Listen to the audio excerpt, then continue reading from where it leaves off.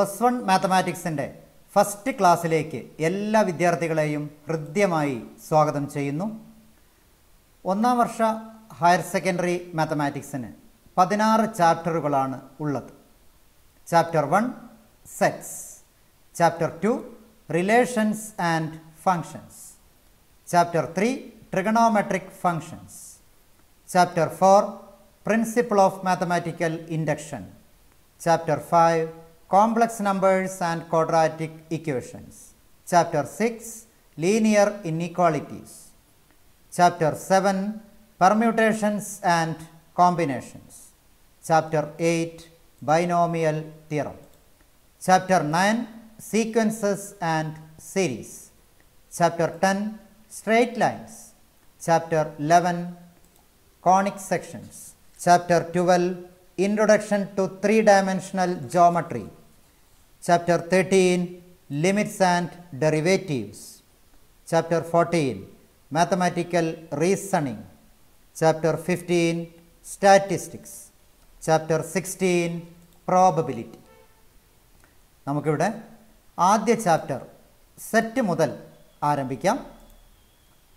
എല്ലാ വിദ്യാർത്ഥികളെയും ലാ മാത്തമാറ്റിക്സ് ക്ലാസ്സിലേക്ക് ഒരിക്കൽ കൂടി സ്വാഗതം ചെയ്യുന്നു. നമുക്കിവിടെ ഏതാനും എക്സാമ്പിൾ ഒന്ന് നോക്കാം. ഒന്നാമത്തെ, number of vowels in English alphabet. Second, districts in Kerala. Third, prime ministers of India.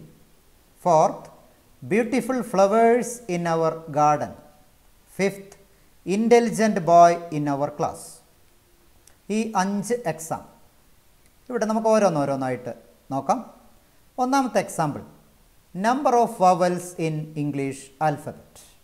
അതായത് ഇംഗ്ലീഷ് ആൽഫബറ്റിലെ വവൽസ് നമുക്കറിയാം 5 വവൽസ് ആണ് ഉള്ളത്.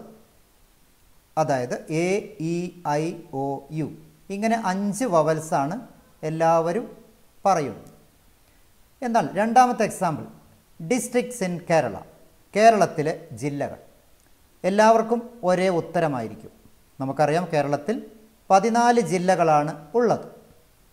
അതായത് കാസർഗോഡ്, കണ്ണൂർ, വയനാട്, കോഴിക്കോട്, മലപ്പുറം, പാലക്കാട്, തൃശ്ശൂർ, എറണാകുളം, ഇടുക്കി, ആലപ്പുഴ, കോട്ടയം, പത്തനംതിട്ട, കൊല്ലം, തിരുവനന്തപുരം. അതായത് 14 ജില്ലകൾ. ഇപ്പോൾ ഏത് ആളോട് ചോദിച്ചാലും ഒരേ ഉത്തരമായിരിക്കും എന്നർത്ഥം. ഇനി നമുക്ക് മൂന്നാമത്തെ എക്സാമ്പിൾ നോക്കാം. Prime ministers of India. ഇന്ത്യയുടെ പ്രൈം മിനിസ്റ്റേഴ്സ്. അതായത് പണ്ഡിറ്റ് ജവഹർലാൽ നെഹ്റു മുതൽ ഇപ്പോഴത്തെ പ്രധാനമന്ത്രി നരേന്ദ്രമോദി വരെയുള്ളവർ പ്രധാനമന്ത്രിമാരാണ്. എല്ലാവർക്കും ഒരേ ഉത്തരമായിരിക്കും. എല്ലാവർക്കും ഇവർ തന്നെയായിരിക്കും പ്രധാനമന്ത്രിമാർ. നമുക്കിനി നാലാമത്തെ എക്സാമ്പിൾ നോക്കാം. Beautiful flowers in our garden. ഗാർഡനിലെ ഭംഗിയുള്ള പുഷ്പങ്ങൾ. ഗാർഡനിൽ നമുക്കറിയാം വിവിധ തരം പുഷ്പങ്ങളുണ്ടായിരിക്കും. ചെണ്ടുമല്ലി ഉണ്ടായിരിക്കും, റോസ് ഉണ്ടായിരിക്കും, അങ്ങനെ വിവിധ പുഷ്പങ്ങളുണ്ടായിരിക്കും. ഓരോരുത്തർക്ക് ഓരോന്നായിരിക്കും ഭംഗിയായി തോന്നുന്നത്. അതായത് ഉത്തരം കൃത്യമല്ല. ഓരോരുത്തരുടെ ഉത്തരവും ഓരോന്നായിരിക്കും എന്നർത്ഥം. ഇനി നമുക്ക് അഞ്ചാമത്തെ എക്സാമ്പിൾ നോക്കാം. Intelligent boy in our class. ക്ലാസ്സിലെ ഇൻ്റലിജൻറ്റ് ബോയ്. ഓരോ കുട്ടിയുടെയും ഇൻ്റലിജൻസ് ഓരോന്നായിരിക്കും. ഓരോരുത്തരും ഓരോരോ മേഖലയിലായിരിക്കും പ്രാഗൽഭ്യം തെളിയിച്ചിരിക്കുന്നത്. അതായത് ഉത്തരം വ്യത്യസ്തമായിരിക്കും എന്നർത്ഥം. നമ്മൾ ഈ 5 എക്സാമ്പിളിൽ ആദ്യത്തെ 3 1, 2, 3 ഉത്തരം സെയിം ആയിരിക്കും, ഒരേ ഉത്തരമായിരിക്കും. എന്നാൽ 4, 5ൻ്റെ ഉത്തരം മാറിക്കൊണ്ടിരിക്കും എന്നർത്ഥം. അതായത് 4ൻ്റെയും 5ൻ്റെയും ഉത്തരം വെൽ ഡിഫൈൻഡ് അല്ല എന്നർത്ഥം. എന്നാൽ 1, 2, 3ൻ്റെ ഉത്തരം വെൽ ഡിഫൈൻഡ് ആണ്. കൃത്യമായ ഉത്തരമുണ്ട്, കൃത്യമായി നിർവചിച്ചിട്ടുണ്ട്. അതായത് സെറ്റിലെ നമ്മുടെ ആദ്യത്തെ പോയിൻ്റാണ് വെൽ ഡിഫൈൻഡ്. Well defined. നമുക്കിനി ഒരു എക്സാമ്പിൾ നോക്കാം. Consider the word sitting. SITTING. അതായത് 2 Tയും 2 Iയുമാണ് ഉള്ളത്. നമുക്കിതിനെ ഇതേ രീതിയിൽ എഴുതാം. അതായത് ഒരു നൊട്ടേഷനിൽ ഒരു ബ്രാക്കറ്റിൽ S, I, T, N, G. അതായത് TI എന്നിവ 2 തവണ ഉണ്ട്. പക്ഷെ നമ്മൾ ഒരു തവണയെ എഴുതിയിട്ടുള്ളൂ. അതായത് നമുക്ക് ഇങ്ങനെ പറയാം, റിപ്പീറ്റേഷൻ ഈസ് നോട്ട് അലൗഡ്. ആവർത്തനം ഒഴിവാക്കണം. മറ്റൊരു എക്സാമ്പിൾ നോക്കാം. Consider the word jump. JUMP. നമുക്ക് നേരത്തെ എഴുതിയ പോലെ തന്നെ അതിനെ ഇങ്ങനെ എഴുതാം. JUM,P. ഇവിടെ ഒന്നും ആവർത്തനമില്ല, അതുകൊണ്ട് തന്നെ ഒന്നും ഒഴിവാക്കിയിട്ടുമില്ല. നമുക്കിവിടെ ആദ്യ ഭാഗത്ത് പറയുന്നു, നമ്മൾ ആദ്യത്തെ 5 എക്സാമ്പിളിൽ പറയുന്നു വെൽ ഡിഫൈൻഡ്. രണ്ടാമത്തെ ഭാഗത്ത് പറയുന്നു ഡിസ്റ്റിങ്ക്റ്റ്.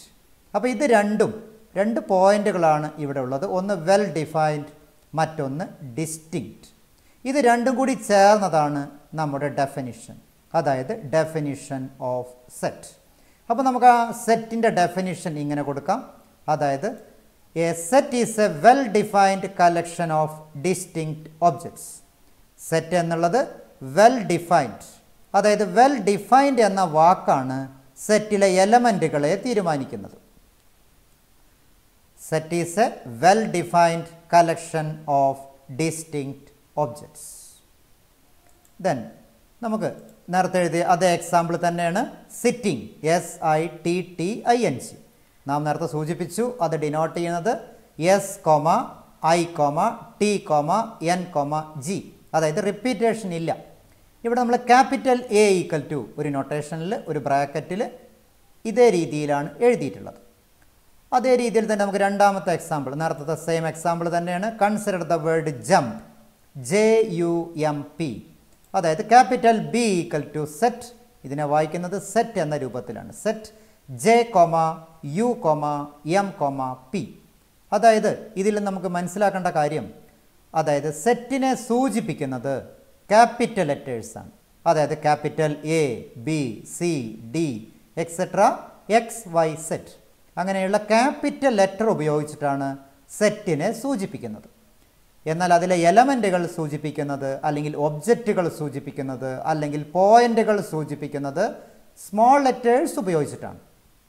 അതായത് നമുക്ക് അതുകൊണ്ട് capital letters like capital A, capital B, capital C etcetera are used to denote set.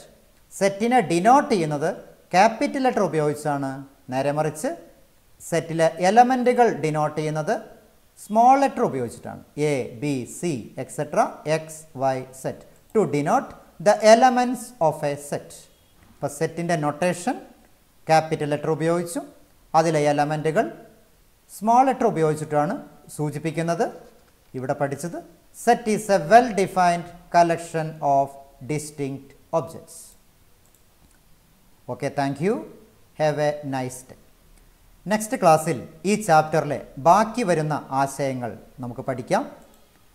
അതായത് ഡെഫിനിഷൻ, അതുപോലെ തന്നെ എക്സാമ്പിൾ, പ്രോബ്ലം തുടങ്ങിയവ വീഡിയോ പോസ്റ്റ് ചെയ്തതിന് ശേഷം കുട്ടികൾക്ക് നോട്ടിലേക്ക് വൃത്തിയായി എഴുതി വയ്ക്കണം. ഒരു നിശ്ചിത ഇടവേളയിൽ ഓരോ വീഡിയോയും നിങ്ങൾക്ക് ലഭിക്കുന്നതായിരിക്കും. ഒരു വീഡിയോയിൽ പറയുന്ന കാര്യങ്ങൾ മനസ്സിലായില്ലെങ്കിൽ മുൻ വീഡിയോ ഒരിക്കൽ കൂടി കാണുക. ഒരു വീഡിയോയിൽ പറയുന്ന തിയറി ഭാഗവും ഉദാഹരണവും പ്രോബ്ലവും പഠിച്ചതിനു ശേഷം മാത്രം അടുത്ത വീഡിയോ കാണാൻ ശ്രമിക്കുക. എല്ലാ വിദ്യാർത്ഥികൾക്കും ലാ മാത്തമാറ്റിക്സിൻ്റെ ആശംസകൾ.